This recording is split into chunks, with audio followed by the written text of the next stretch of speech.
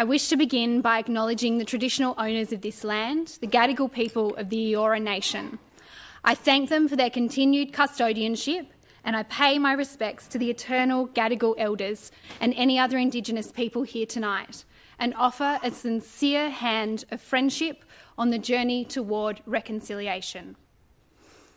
I am immensely proud to be a member of the Labor Party, which has a long history of working respectfully with our Indigenous people, and now, in this place, I look forward to continuing our commitment to address the practical inequities that still, shockingly, befall many Indigenous Australians.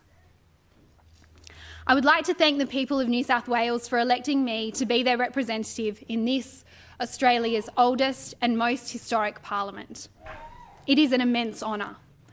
I would like to thank the Australian Labor Party and the broader Labor movement for their support over many years.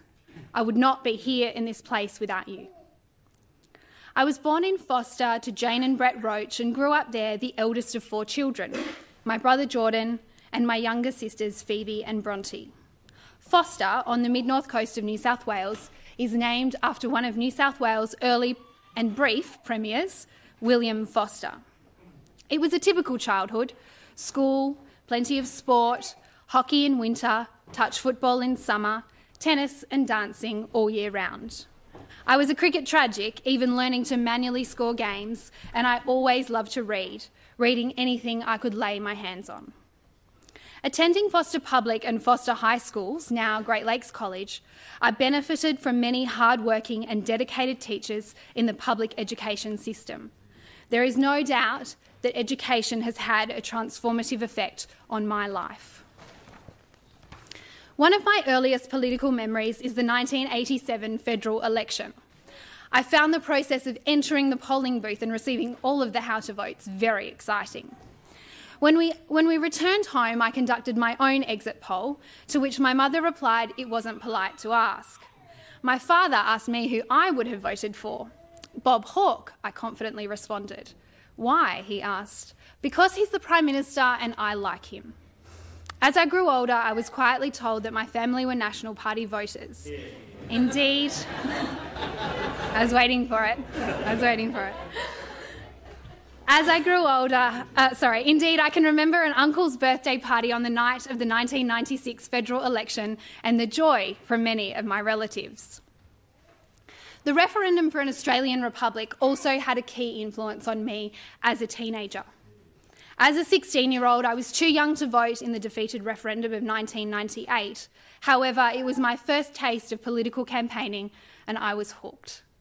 I was bitterly disappointed with the results, but I slept in my treasured Yes t-shirt. Mr. President, 16 years later, I still firmly believe that Australia must become a republic as the final step to show our maturity as an independent nation.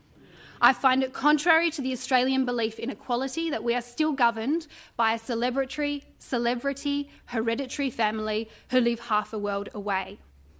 I recognise that this issue for many Australians is a secondary concern to finding employment, balancing work and family, and accessing affordable health and education services. But nevertheless, I believe it is an important issue that will shape Australia's future identity. I hope in time that an Australian republic will be one part of the progressive manifesto of a federal Labor government. By now, I was an outspoken progressive at most family gatherings, and despite their more conservative leanings, my Uncle Darryl and Auntie Janine knew there was no turning back for me. Darryl insisted on taking me to meet the federal Labor shadow cabinet when they visited Foster in my final year of high school. It was the first chance I had to meet and talk to elected Labor representatives, and a memory I reminded Darryl of upon my pre-selection. Today, it is a reminder of just how far I have come, from the auditorium at the then Foster RSL to this historic chamber. It is perhaps ironic that I stand here as a Labor member, and indeed that I have devoted my working life to the Labor Party and its ideals. It came as a surprise to me then, when after I had commenced working as a party official, I discovered I had a rich Labor heritage in my family. My great-great-grandfather and his brothers were all Labor representatives from the proud Lazzarini family. Herbert Ferdinand Lazzarini was the Mayor of Young in 1931. His brother, Carlo Camillo Lazzarini, was the member for Marrickville and later the member for Western Suburbs in the other place from 1917 until his death in 1952. His brother, Hubert Peter Lazzarini, was the federal member for Werriwa from 1918 until 1931 and then again from 1934 until his death in 1952. Both Carlo and Bert were the first members of Parliament of the respective parliaments with Italian surnames, and they died only a month apart. Bert, as he was known, was succeeded as the member for Werriwa by the Honourable Gough Whitlam, AC QC.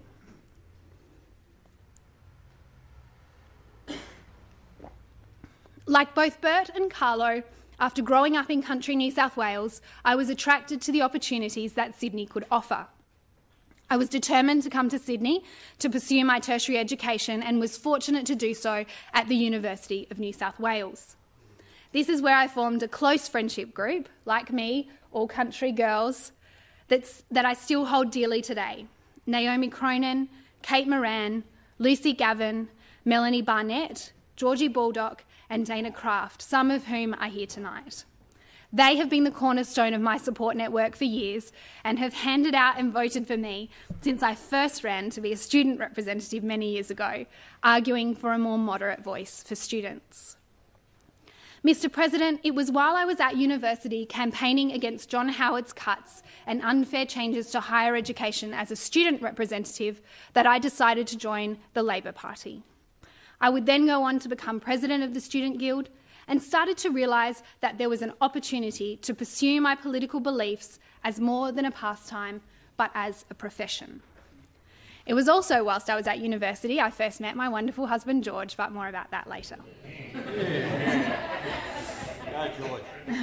My dream became a reality when, straight out of Young Labor, I had the privilege of being an official of the New South Wales branch of the Australian Labor Party and went on to be elected as the first female country organiser.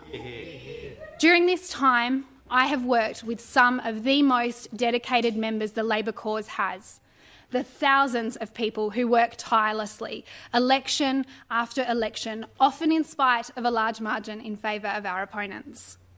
It's not easy balancing their work, family and other responsibilities with often travelling thousands of kilometres over the course of an election campaign. They make many sacrifices to do it, but they do it for the greater cause of country Labor. These dedicated members and their supporters are the backbone of our party and share a genuine belief in country Labor and the Australian Labor Party as the way to improve outcomes in their local communities and regions. Mr. President, country New South Wales is a diverse and beautiful place. Whether it's the stunning beaches right along the coastline, or the gentle rolling hills around Kiama, or further west near Gundagai, or the dense forests in the northern rivers, or the dramatic mountains of the Great Divide, or the long, wide plains of the far west. Country New South Wales will always be a special place for me. I am lucky to have fond memories right across country New South Wales, whether it was standing with thousands of others in protest at the Grafton Jail being closed, or marching to support your rights at work in Queanbeyan and Dubbo. I have travelled literally hundreds of thousands of kilometres around country New South Wales, mainly driving my trusty Honda Jazz and later a couple of Holden Commodores. Mr. President, Paul Keating infamously said of his 1993 victory that it was for the true believers. I understand all political parties rely heavily upon volunteers, but there is something special about the people who make up the Australian Labor Party. From our branch secretaries, presidents, delegates to conference, or the volunteers who hand out on election day, I take this opportunity to pay my deepest and most humble respect and gratitude to you. It was a great privilege to be able to serve you as a party official, and I now look forward to doing it as your Member of Parliament. I am not the first to pay tribute to these true believers, and I hope I won't be the last. After almost a decade in our New South Wales Labor Party office, I have seen up close the character and commitment of our party officials, staffers, young Labor members, union officials and ministerial advisors. Too often, these dedicated people are derided by a cynical electorate as commentators as hacks, apparatchiks and faceless men. But my experience has shown me that these are the ballast of the true believers, and tonight I thank you. They are those who worked for Labor in the toughest of times, the 1988, the 1996 and the 2011 elections, despite knowing Labor faced electoral defeat, but maintaining their commitment and belief in the Labor values of our nation's oldest party. They are not the fair weather friends. They are there making personal sacrifices when the chips are down and everyone has left the show, fighting hard to preserve the legacy of our movement, even at times when we may have lost our way. Some cynically believe that they are there for the perks or the good times, but they are the ones who toil day after day in good times and bad. These people remain deeply committed to the ideals of our party. They don't lose these beliefs just because they work on campaigns or in a union or for a minister. Indeed, these beliefs are what motivate them for the early mornings and the late nights, the impossible deadlines and the unending scrutiny. I know that Labor doesn't have a monopoly on these true believers. They exist on both sides of the aisle and are an essential part of our political system. I have had the good fortune of working with hundreds of these dedicated individuals over many years and pay tribute to these people who become our party's stalwarts. Working as a party official also allowed me to work closely with a number of affiliated and non-affiliated trade unions. There is and always will be a special relationship between the Labor Party and the trade union movement.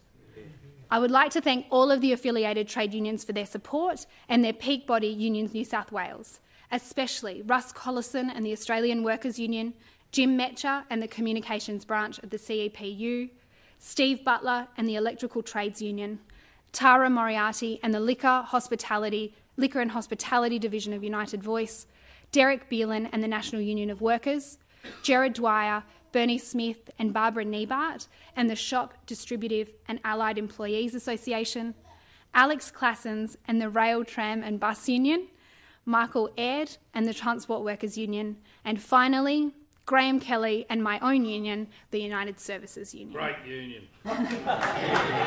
Here. I agree with the honourable member opposite. Many people often tritely speak of the tyranny of distance in country New South Wales. The reality of life is that it can take hours of travel to participate in representative sports or charity work or attend a specialist appointment. But the pervading sense of isolation is one that governments must address. The key method for government in addressing these challenges that face rural and regional New South Wales is improving connectivity. This applies to all aspects of government policy. I am so proud of the federal Labor government for laying out a plan and beginning to build the national broadband network. This is a vital part of improving connectivity in everything from healthcare to education and especially for businesses in rural and regional areas. Improving connectivity is also an economic imperative. Farms, manufacturers and small businesses cannot reach markets if they don't have appropriate road or freight infrastructure. But we will also have a more cohesive and vibrant society if all parts of our state can feel connected. Indeed, congestion within Sydney is creating an increasing problem of disconnectedness right here in our state's capital. There is also a disparity between the demographics of our cities and the demographics of our regions, and governments can play an important role in building bridges between the two. Mr. President, during my time in this Parliament, I will be a strong advocate for working families and the challenges they face. The phrase working families has often been mocked, but I use it deliberately. I firmly believe that government should support working people who are trying to get ahead, whilst also providing a safety net for the most vulnerable. This means governments should support jobs, ensure safe and fair workplace practices, universal and accessible healthcare, quality local education and infrastructure to support their daily lives. One issue I hope to focus on during my time in this place is the issue of workplace flexibility. This is still regarded as a tokenistic and fringe issue, but it fundamentally shapes our society and is the key challenge for families. Just as no person is the same, there can be no one-size-fits-all solution for families trying to balance work and parenting.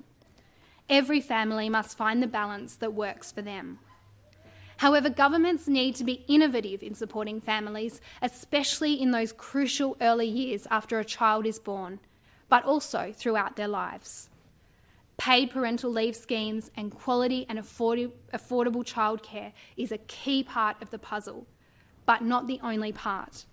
Workplace flexibility, and not just for mothers, and a focus on outcomes rather than simply hours in the office is another part. Embracing technology has an important role to play in this too. It also seems that job sharing, rather than part-time positions, allows parents the opportunity to return to work in a meaningful way, but balance that with their childcare responsibilities at home. Mr. President, whilst it is difficult for governments to legislate for flexibility and for individualised solutions, I hope that during my time in this place, I will be able to contribute to addressing this important challenge for governments of all levels. I now live not far from the area that my forebear Carlo once represented, in Earlwood, with my amazing husband George and our delightful daughter Anna. We are part of a wonderful community and have some great friends close by, some of whom are here tonight. Through George, I have been introduced to Greece, and I loved it so much we were married there almost 7 years ago in his mother's village. Who knows, Joseph Hannah, without your intervention, we might never have got there. I have become a true Philhellene and have seen the hard-working and generous nature of Greeks, both here in Australia and in Greece. I share their values of the importance of both family and community within daily life. I also identified with the key role that the church plays within the Greek community, as my Christian faith has been a constant in my life and has shaped my values and ethics that I bring to this place. Although I was christened in the Catholic Church as a baby, raised in the Foster Baptist Church, as an adult I have converted to the Greek Orthodox faith. I would especially like to thank my Greek godparents, Leah Georgiakis and George Vallis, and Father Leslie at St. Erasmus in Leichhardt for making me feel so welcome and for his spiritual advice and guidance. There are many people here tonight in the gallery and some more I know watching online. I am so grateful for the love, support and friendship you have shown me over so many years. You have been my companions on this journey so far. But now, this is just the beginning. I will continue to call on you to keep me grounded and in touch as I seek to represent you in this place. I have many, many people to thank, too many to name. Tonight, I will try to mention but a few. However, it is not an exhaustive list. Okay. I must begin with my husband, my best friend and my unwavering support, George. There is no doubt that I would not be standing here tonight without George by my side. He has supported, mentored...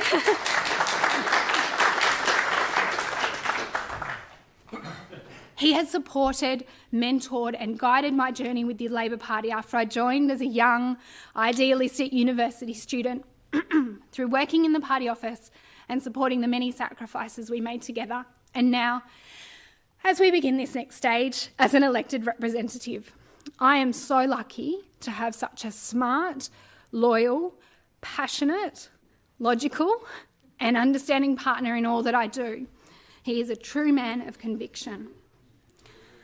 Whilst many people know George, his quick wit and unmatched campaigning skills, and I agree with Senator Deb O'Neill, he is the best marginal seats campaigner in the country, no exceptions.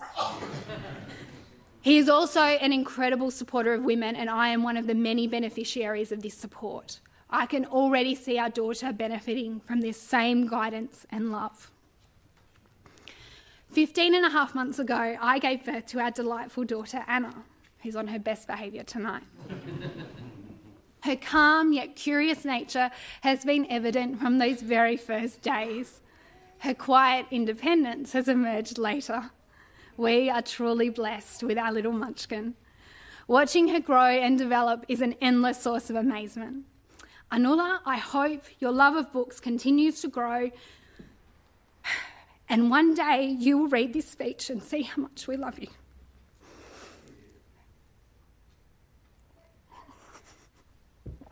Totally oblivious. Becoming a mother certainly has been a life-changing event for me. I am incredibly fortunate to have such supportive bosses in Jamie Clements and Kayla Manane. I am proud to call both of them friends. Jamie, your calm, intelligent and measured leadership was a key part of our recent election success, and I hope for our party's sake you continue in your role for many years to come. Thank you for giving me this incredible opportunity. Kayla is a very dear friend of mine, and I am already missing working in the same office with her every day. She is one of the toughest and hardest working people I have ever met. She is also an incredible trailblazer as the first woman to be the Assistant Secretary of New South Wales Labor, a position she has thoroughly earned with years of service and dedication to the Labor Party. I would like to thank all of the past General Secretaries and Assistant General Secretaries I have worked with in the party office, in particular Mark Arbib, Sam Dastiari and Chris Minns. Chris, I appreciate your considered advice over many years and look forward to working with you again in this place. I would also like to thank the many party officers, especially Mark Lennon, Tara Moriarty and Deb O'Neill. I must also mention the many support staff at the party office who I've worked with over many years. I would like to congratulate our leader, Luke Foley, on the great election result and thank him for his support. I also acknowledge my many state parliamentary colleagues, both here and in the other place. I have many friends, some new, some not so new. I am truly excited when I look around our caucus and see the talented and hard-working people we have representing New South Wales Labor. I look forward to working with all of you to return Labor to government. I would also especially like to thank Noreen Hay and my newest Country Labor colleagues, Kate Washington and Jenny Atchison, all strong and inspiring women who I am so proud to be entering Parliament with. Mr President, New South Wales Labor is a truly amazing organisation. It was while I was a member I formed a number of close friendships, which I still have to this day. Sally Situ, Tom Hollywood, Ian McNamara, Tegan Gilchrist, Janae Taberner, Michael and Belinda Komenos, and later Jay Savale, Josephine Hillard, Luna Zivadinovich, Crystal Valadakis, Alex Cowan, Dorothy Rapasati and Sarah Coward. I thank you all. In particular, I would like to thank Salim Barber, the most loyal friend and whose inspiring commitment to the union movement has been evident from the very beginning. It is also within Young Labor that I found Blake Mooney, who is beginning this journey with me. Blake, I know you have big things ahead of you. I just hope I can hold on to you for a little while. Within Country Labor, we have so many hardworking representatives who have supported me. I would like to thank the members of the Country Labor Committee that I have worked with a special mention to my two chairs, Bryce Wilson and, before that, Harry Woods. Justine Elliott and Joel Fitzgibbon, you are both outstanding representatives for your communities and rural and regional Australia. And Mike Kelly, thank you for your support over so many years. You will soon be back in your rightful place in the federal parliament. To the many candidates who have stood for Labor and Country Labor, in particular Steve Wan, Glenn Kolometz and Peter Ellam. Through George, I have met and made many friends I now regard as my own, including Joseph Hanna, Peter and Kelly Zangari, Sabina Husick, Talal Yassin, Ryan Park and Nagib Al-Mallah, amongst others. I thank you for your friendship and your unqualified support for me in all of my political endeavours. I've been lucky to have 4 wonderful grandparents who have all had a significant influence on my life. Both of my grandfathers have an incredible work ethic, something I hope I have inherited. and my grandmothers have been the glue to hold their families together. Sadly, my Poppy Bob and my grandma can't be here tonight. Poppy Bob passed away in 2008, only months before I married George. But I have no doubt he's watching over me with a celebratory 4X in hand. Nothing could keep Joyce and Jim away tonight, though, not even the train line being washed away by recent floods, and they have driven down tonight with my Uncle Derek. I am very fortunate to have my late grandfather's brother, my Uncle Bill and Auntie Imelda, in the gallery tonight, who have always encouraged and supported me. Despite their great success in business, they have maintained their down-to-earth nature, and in recent years we have developed a close relationship, which I treasure. My Uncle Bill shares my late grandfather's cheeky sense of humour, and I appreciate my Auntie Imelda's measured advice. Your quiet determination and ambition are an inspiration to me. I am truly blessed to have the world's best mother-in-law. Since our first meeting, both Anna and Arthur have welcomed me into their home and their family without question. I am so happy we were able to honour Anna by naming our beautiful daughter after her. I cannot express how much Anna's support and love, especially since our daughter's arrival, has helped me, and I love watching the two of them together. They are the best of friends already. Her very practical support has given me great freedom to pursue my political career for many years. Finally, I would like to thank the many staff of the Legislative Council who have assisted me and made me feel so welcome since my election to this place. Mr. President, when the Labor Party was formed 124 years ago, it was to advocate for working people throughout their working life, as they raise their families and in retirement. I plan to continue in that tradition. I am a proud Labor member of the Legislative Council, but my heart also lies in country New South Wales, and I hope to represent all of our great state during my time in this place. Thank you.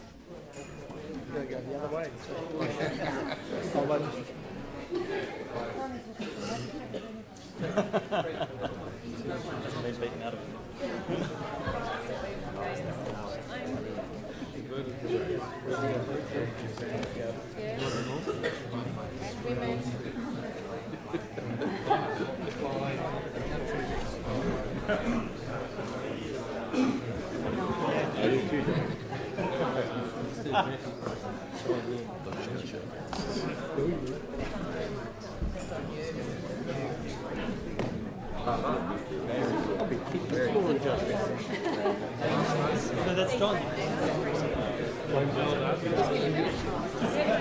Congratulations. Well done. Oh, thank you. Thank you very much. Congratulations. Thank you. Mr. President. Make your first speech. Mr. President, I move that this debate be postponed to the next sitting date. Aye. Thank you so much. I'm a handshake. Congratulations.